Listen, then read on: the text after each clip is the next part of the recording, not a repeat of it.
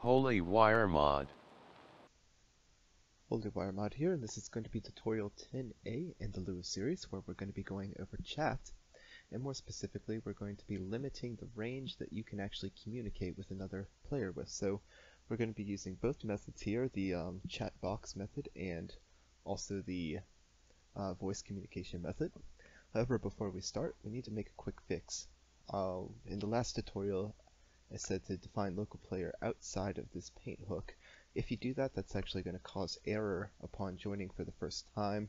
You should, because it's not going to know what this is referenced to. So you need to define player inside the hook, and that will fix that. So I'm going to save that, and everything should be fine when we go in game.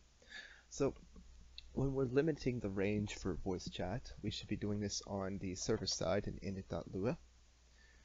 And to do that, you can use a function in the GM library called PlayerCanSeePlayersChat. Very long function name, I know, but it has 4 arguments. It's going to be the text which is being typed in the chat box. Is it a team message? Who is the listener? And who is the speaker? So you're going to have a string, boolean, and then you're going to have 2 players. So to do this, or to limit the distance, you should use this following formula, where we're going to be comparing the position of the listener to the position of the speaker. So there is a mathematical way to do this. However, we're going to be using a very useful function. But first, let us get the position of the listener, which you do like so. And then we're going to be using the useful function, which is distance.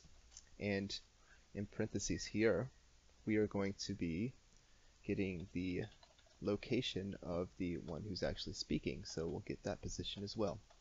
Alright, so by comparing these two vectors and doing some mathematical functions on this, it will give you a number as an answer. So if we say that if distance is less than or equal to about 200, we can say 300, doesn't really matter. I'll put 200 just for the sake of not having a huge distance to cover when displaying this. We will say to return true. And that means if you're close, if you're within the talking range or the chat range, it will permit the text to be transferred from the speaker to the listener. And that applies to every listener around you. So because I can't get bots to talk in game, we're going to be displaying that you are indeed within range by saying that you have been heard in the console. Alright? So otherwise, this we'll assume that they are out of range. So we will say that you have not been heard, and we will return false. Alright, so let us go in-game. Alright, so we are now in-game, and I'm going to spawn a bot. So here's our bot. Now, when I try to type something to him, so I'll say, hello. Notice in the console, to the left side right here, second to the last line, it says, you have been heard. So when I am over a distance of 200 from him, and I say hello again, notice it says right here that you have not been heard. So the listener, the bot in this example, will not see that second hello that I typed, whereas it will have seen it because I was in range, because of that function. Now, you can also do this with voice chat as well. So in order to do that, we go to function, GM library, player can hear player's voice.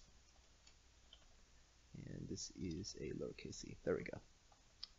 So we have 2 arguments here, which is 1, the listener, and 2, the speaker. And we're going to be using this formula as well, except the only thing that's different is the return here. So it returns a normally boolean, or true or false. However, we can also make it like an if statement, because you can see there's a comparison here, but this is also boolean. an if statement. So we're going to set a return just like a if statement here.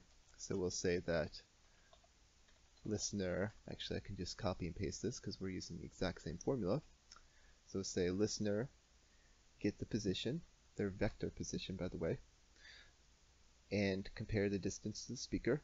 And if this distance is less than 200, then it's going to return true, and it's going to permit anyone within the 200 range to hear them. Now, the further you are away from the source, which is the speaker, as a listener, the lower the voice actually gets. So this is how they do it on RP servers, where you'll see them preventing voice chat from the whole server. You can also typically increase this range with around 500 or so, but for the sake of this tutorial, keep it consistent, and that's about 200. And there's no real way I can display it to you like this. I can't really go in game and talk to a bot and say that the bot can or cannot hear me. So this is something you're going to have to take my word on. But anyway, that's going to go over the basics of limiting the voice range for both the chat and the voice method. If you have any questions on that, please let me know. And until then, I will see you in the next video.